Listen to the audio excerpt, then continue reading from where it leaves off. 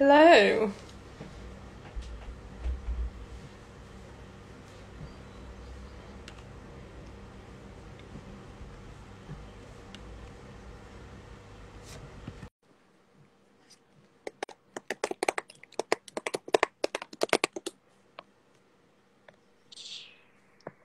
Hi. Hi.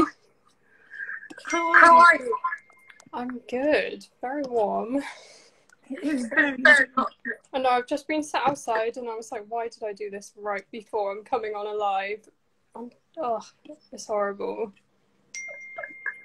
Anyway, hi everyone. Welcome to our live with Charlie. Super exciting. Oh, she's frozen.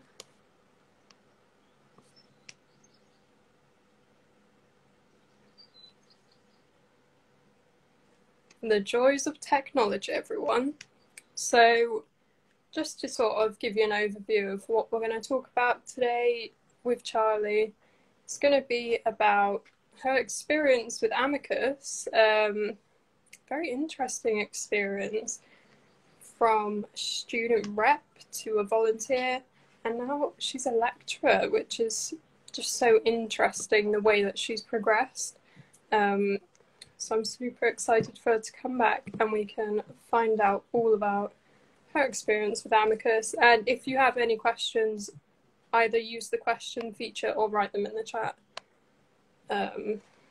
And she can answer them. I think she should be joining back now. Yes. I was just thinking it's been going so well all day that there has been very little hiccups with everyone. So of course when I join it's gonna happen, isn't it? So yeah. Oh yeah, also we can't forget your PhD. I was just basically saying that you've got really interesting history with Amicus and you've done a lot of stuff.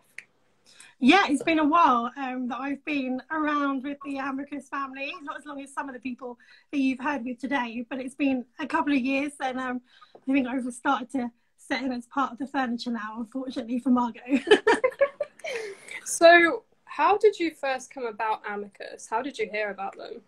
Well, I think the way that I joined Amicus is probably different from what you've heard. Over the last few lives, definitely people have been dedicated to saving the world and going out to do things in the future. I actually ended up, I suppose the easiest way to describe what happened was that I was helping with a local election in the town that I work in. Because those of you that know Margot know that Margot knows everyone. One of the guys that I was helping knew Margot and said, hey, I've got a friend, she runs a charity, she really needs some help. Do you have any availability? And that's how I met Margot. Margot lives quite close to me. I was studying law at the time as an undergrad. And I ended up coming to join Amicus and helping out, and I've not left. Love it. I think that seems to be a theme. A lot of people have said today they joined Amicus and then they just never left. They're still involved. So talk to me about, you started off as a student rep, right? Yeah, so when I first started, I was at Winchester University doing my undergrad. We didn't have any knowledge of Amicus at the time. I know that Amicus has been established in some universities for many years, but over at Winchester it was brand new and shiny. So I started as a student rep over at Winchester, and things kind of escalated from there, really. So since that time, I've done everything from casework to helping out running training to any of the stuff that comes across the desk with Margot and she's panicking a little bit that she hasn't got people to help out with. It's been an absolute blast over the last few years. Not only have I got some fabulous experience working on real casework, real live things that are happening, cases, but I've also made so many friends, and I think that's one of the themes that we've definitely come across today. It's been really quite wonderful, to be honest. Plus it's given me a skill base that I probably wouldn't have obtained from anywhere else, that's helped me go on to do other things. Yeah, definitely. And like you said, it's been a big theme of people just spreading the love for Amicus today. Everyone just loves it. So after you were student rep, you went on to do placement with Amicus, right? So I haven't gone abroad, and I think that's something that's quite interesting and something that I think I'm really keen to stress today. I've got a son, it's just me and him, so going abroad isn't something that really is easy for me to do. I think especially when you're a student, and especially if you've got caring responsibilities, the cost involved in going abroad and running a placement is so overwhelming. And I think the key message that I'm saying keen all the time, that I'd like to put across is that, do you know what? You can still come and help Amicus, even if you don't want to go abroad. Yeah. Absolutely. So my placements have been involved in the London office, so I've helped out in the London office quite a lot. I've been at the fake office in Margot's house helping over there, but I haven't yet gone to America, although Liz, I don't think we're hearing from her today, but Liz is very keen to get me over to Baltimore to go and help over there. Very nice. So should we talk a little bit about what people do in, like, when they help out in the UK office? Because we had a discussion earlier about it, but we didn't really go into too much detail, so I feel like we should sort of explain it now. Like, what sort of stuff did you get involved with when you were helping? I can see that several of my actual students have joined the chat, so I'm going to cater it towards a law student and to help you understand what skills you can get if you are going to go and help in the London office.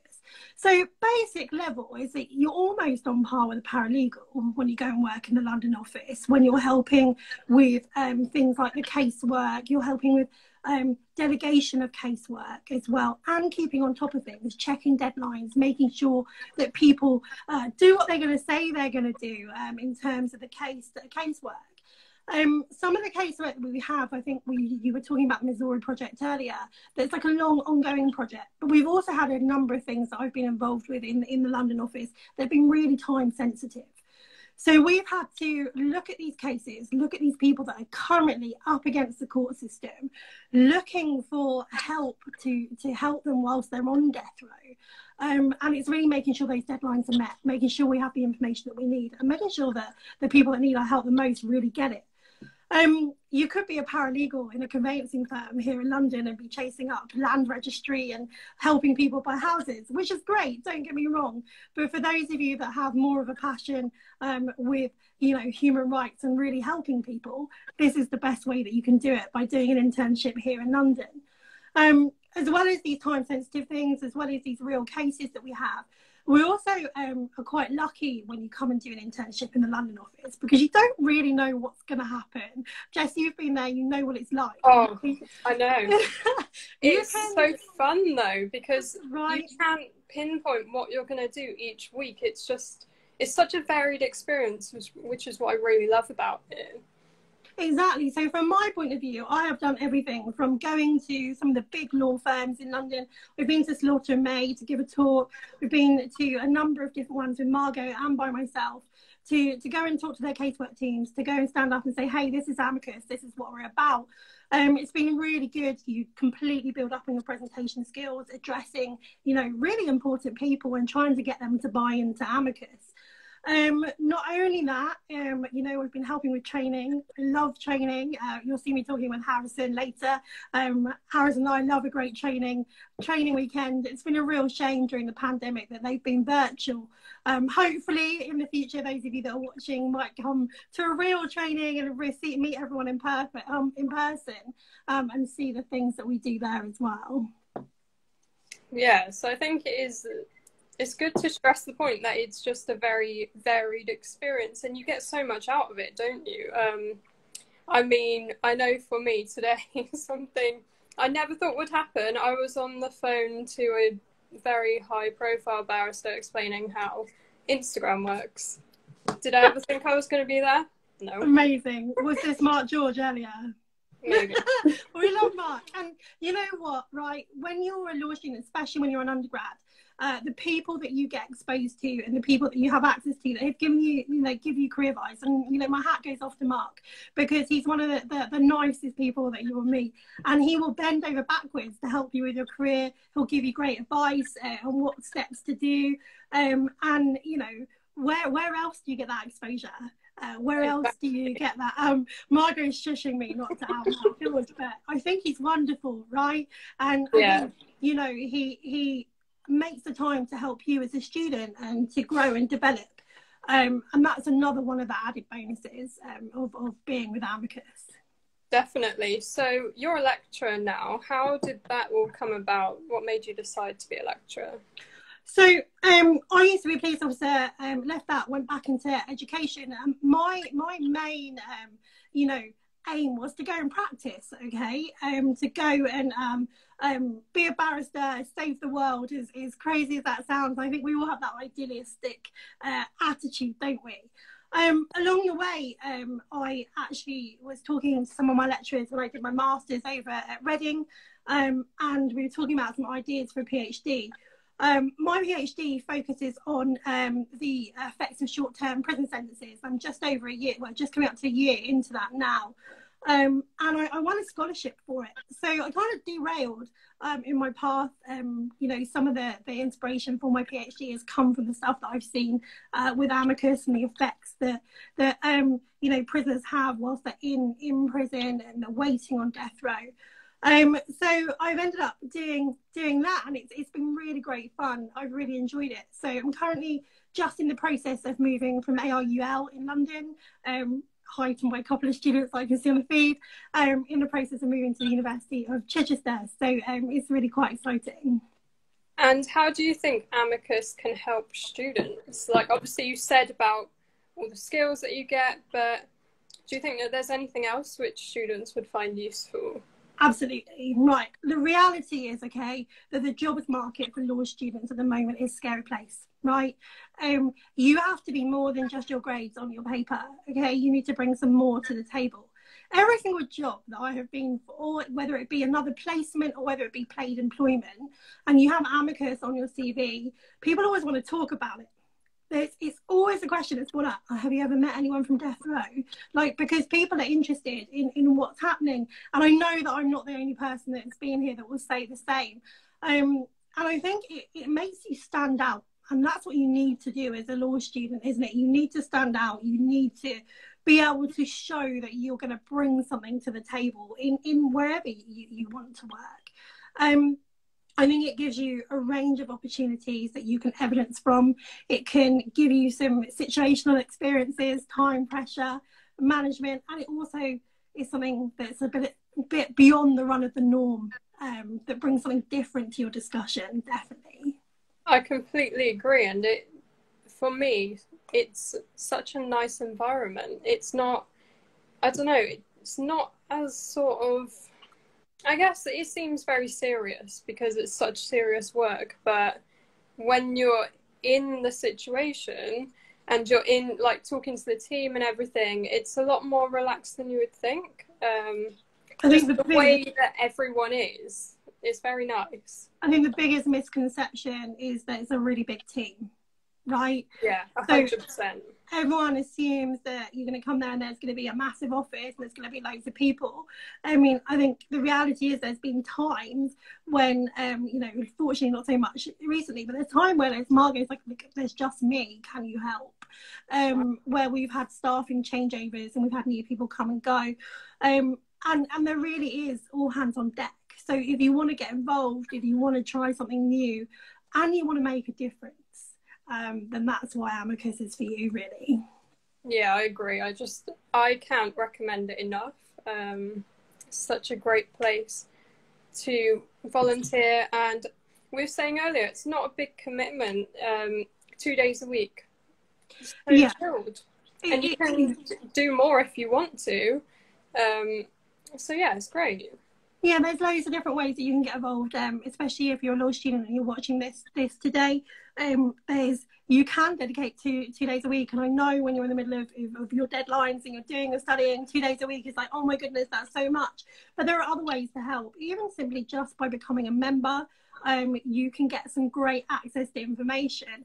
So there might be a few of you that are coming up to doing your dissertations, need some information. The Amicus newsletter that you get once you're a member has all these great articles that you can use to help expand your dissertation projects if you're going to write about the death penalty, or even if you're studying a module such as law and society or international law. All of these will be really great things that you can have access to. Yeah, definitely. And if anyone watching has any questions, feel free to type them, like from a student point of view, because we can answer them. Yeah, absolutely. I think, you know, the more questions, the better if you're watching this live and you're considering what options that you have to do and how it might make your experience at university better. I think it's also prudent to say as well that you don't just have to be an undergrad student. If you're a postgrad as well, and you want to get involved in Amicus, absolutely come along, right? You know, there's no cut-off, there's no age cut-off. I was a mature student when I became a student rep. So don't let age or experience be a barrier. If you've got no office experience at all, actually, this is a great place to get some experience. I was useless with Excel until I met Margot, who schooled me very quickly on how to put numbers into spreadsheets. So, you know, you can pick up even basic office skills like that through Amicus, as well as, you know, the bigger, bolder things. And even like social media, if you have social media skills, that's such a big asset to Amicus, because so much stuff, especially at the moment, is all on social media. And, you know, everyone's on there these days, so it's not like a majorly difficult thing. So no, yeah, like, and we're definitely lacking in social media. I remember trying to have the conversation about, like, come on, we need some Instagram. So we're moving away from Facebook, we're going on Instagram, and here we are on Instagram, and that's through the power of student reps and, you know, bringing things to the table. But of course, everything's evolving, isn't there? And I'm sure that we can find someone that might want to, you know, launch our TikTok platform and give us a hand. Yes, right. I was saying this morning. I was like, right, where's our Amicus TikTok? Exactly, because the way that we use social media is definitely evolving. So I know that we've put some adverts out at the university that I work with to our events team to come and help with Amicus, because, you know, you don't even really need to be a law student. My little sister helped a little bit with some of the social media that we did, and she's a marketing student. So it really is, you know, open to everyone. Everyone can have a go and try something. Yeah, and it's sort of an all hands on deck kind of thing, you know. Everyone has skills that they can bring to it. Even if you don't, I'm not going to lie, when I was told that I was being recommended to Amicus for an internship, I was like, I don't think I can do that. I don't think I have the skills.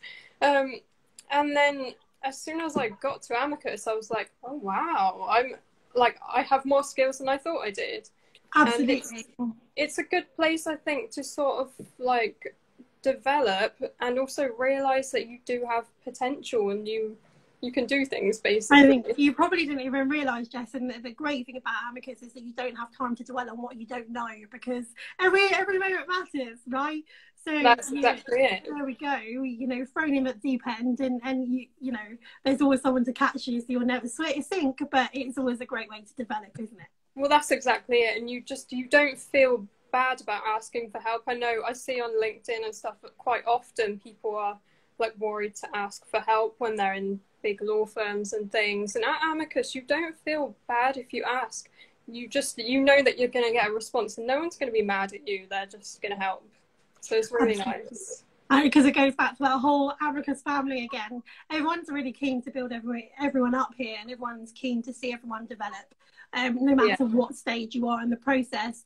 And it's always really exciting. I've been on a couple of interview panels for people some years ago now, and you see people go away on their placement and they come back, and suddenly they're like, oh yeah, you know, I got tenancy this week, or I've just got my TC. And it's really quite great how you can go all the way through from student rep, go off and get your law career, but you'll still come back and help at you know, training weekend or support an event that we have when it's going live. So yeah, it's really great. I think that's exactly it. Everyone, once they start with Amicus, they just come back. Because it is, once you get into it, you see how amazing it actually is. Obviously, from the outside, you're like, oh yeah, that looks really good, sounds really interesting. But once you're in it, you're like, whoa, I like this. I think there's not many alternatives if you are a student looking for some experience at the moment that will give you the exposure that Amicus does. I also think that at the moment, the way that the pandemic has really impacted student experience and getting experience, the Amicus was already semi-adapted to working in this remote way.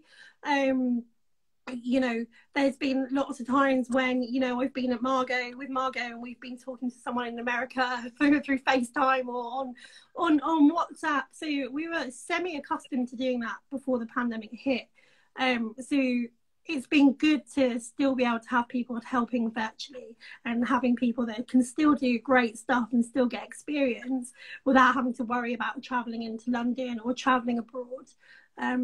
Definitely one of the better organisations for that. 100%, yeah. I think if it was all in person, I know I probably wouldn't be in the same situation because I'm from Bristol. I go to uni in Birmingham, and like obviously London's just far away, so this has like really opened up a door for me to be able to do it virtually, and you don't feel like you're really missing out because we've got the WhatsApp group, we have staff meetings every week on Zoom, and it's really nice. I think you touched on a really good point there, Jess. I'm very keen for widening participation and people from non-traditional backgrounds to have the exposure to this sort of experience. And I always push my students, you know, that aren't from the typical law background to come.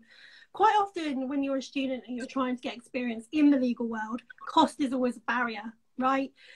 Season tickets into London are very expensive. We all know that. You're going to have to find somewhere to stay. You know, it's all self-funding if your university doesn't have a grant system that can help you. So, you know, your point there, Jess, about you'll be able to pick up a laptop, join in, help out. I think that's great because if you're someone that's watching this and really would like to get some experience, but you're not from a traditional background, Jess has just proved that it really is for everyone. Well, yeah, and like my parents aren't anything to do with law or anything like that. My parents run their own business making signs for like companies. So I don't know anyone really in the legal profession. Like my parents know a lot of people, but no lawyers or anything. So, you know, this has given me such good opportunity to make connections and meet people and people I never thought I would speak to. Like I've seen on stuff at uni, like on webinars and things, I'm like, oh wow, they're really interesting, and now I'm having conversations with them, and it's just crazy. But if you think about your undergrad experience and the things that you've done, there isn't anything that really compares to that level of support and help. And I think because Amicus is so small, Margot's just put a comment there saying we welcome people from all walks of life.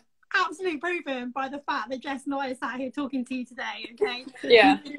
No one from my background is from the legal world. Jess either.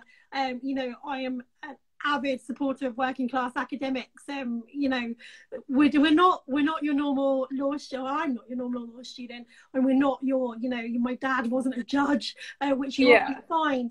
But yet we're still here, we're doing great work, and it really is available to anyone.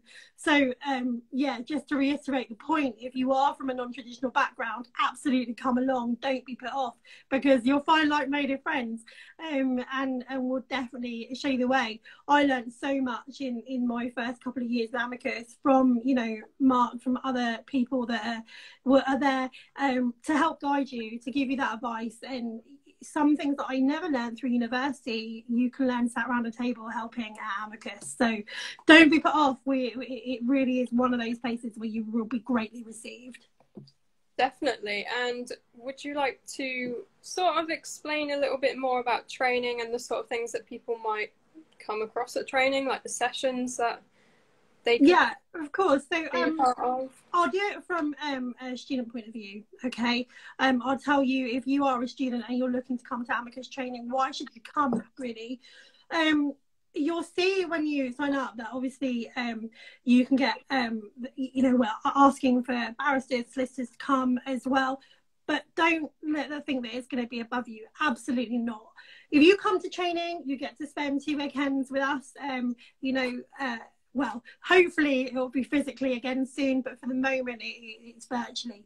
You will have exposure to some of the most interesting people that you will wish to hear talk. Every time we come to training, we have different speakers that will come. We have people from here in the UK and again across the pond in America who are out there every day working with people on death row, making a difference. And that's everyone from the people that were in the court to help the mitigation team to even down to background research team as well. I love that. I find it fascinating, mainly because Liz can talk to me for hours and I get excited about what she does. But there's teams of people out in America who will, when someone's on death row, they will go and research their whole history and bring it to the table for mitigation. You're going to learn all about that. But you're also going to learn skills as well in regards to some practical skills. If you go on a placement out in America, what do you need to know? How will you go there? What do you need to be equipped with? What things will you need when you go to the office? So you'll be learning all about that as well. You'll also have the experience to do your own mini investigation. We'll give you some stuff to look at and to work your way through it and see what you think if you were investigating a crime or you were representing someone that has the potential to have a death penalty at the end. We give you exposure to all of this. We also enable you to network with people there. I think it's really, really, important to any law student to network. You never know who you're going to be sat next to at Amicus training. You could be sat next to a QC, someone from, Slaughter and May. You could be sat next to, anyone. So come, talk to everyone, get yourself involved. You really, really will learn so much. If you have an interest in anything from human rights to the rule of law, then Amicus training is definitely the place for you. If you have gone to university to do a law degree or criminology degree, you don't really know what you're going to do at the end of it, then come to our training, hear all the different jobs that you can do from here in the UK to over in America, and learn what there is out there. I think training will give you something wonderful to put on your CV, but it'll also give you individually as a person something wonderful as well. Yeah, so we should mention that for students, it's like a reduced fee for training, and if you're a member as well, right? Yeah, and so some universities as well, it's worth mentioning, have an affiliation with Amicus. So have a look, see if your university has an affiliation. If it doesn't, come and be a student rep and try and get them signed up. And then you can get sometimes universities will sponsor your place to come. I know that there's careers team have several of the universities that I've been to have a pocket of money that if you want to go and get some experience, they might help you subsidise it as well. So don't let that cost be a barrier. Okay, like there's ways around it. Apply to your law society if they have a training fund at your universities. Go to your careers team and see if they have a volunteering fund that can help you do it. And there's all different ways that you can get yourself here. So cost shouldn't be a barrier to anyone, and I know it's easy to say that when I'm sat here, but there really are ways around it, and I know that universities are more than happy to support people that are bettering themselves and having these experiences. Yeah, I know if any of my fellow BCU students are watching, obviously you all know that our uni is involved with Amicus quite a lot. A lot of our teachers speak at training, so yeah. And there's plenty of other unis who are involved as well. Anyone got any questions for us? It can be about anything Amicus related. We're not really fussed about the questions. Anything? If any questions come through afterwards, I'm sure the team will tell us as well. We'll put them up on the story if you want to ask one through there. That's another way to do it as well. So don't panic if you're watching this later on when they put it onto the Amicus live feed. Be like, oh, I have a question. Bung it on, and we can always come back to you and let you know. Yeah, that's a good point. Actually, we should do that. We'll do some like Q&A stories maybe. Yeah, definitely. They're a nice way for everyone who might be a bit worried about asking a question to get one out there and to get your answers. I think though the takeaway message as we approach the end of the session is, you know, give it a go. If you're interested in helping, you have a passion for human rights. You're not, you know. I think, you know, any little interest that you have in Amicus, then come along and give it a go, whether it be starting a student group at your university to spread the word and help the cause, whether it be you come to a training event, or whether it's just simply that you sign up and read our newsletter as a student. All of these things are a great way to get information and to really, really make a difference. And I think you've seen how small the charity is and how many, you know, people we don't have. So that student membership that you will sign up, or your full-time membership if you're not a student watching this, every penny really goes to help making a difference, and it really plows back into helping those on death row. So from just, you know, a few pounds a year to helping us, or to something much larger, the choice is really yours, but give it a go, whatever one you choose. Yeah, I completely agree. So thanks everyone for watching. Stay tuned throughout the day for some more talks, and remember to keep on supporting Amicus and donate if you can. Exactly, and I will see you with Harrison at 5:30. We're just gone 5:30. Yes, Charlie will be back at 5:30, and I'm done for the day, so no one needs to see me anymore because I think I've made too many appearances. It's lovely to actually meet you, Jess. I know. I have a lovely time, and thanks for having me. Thank you for coming. Bye, everyone. Bye.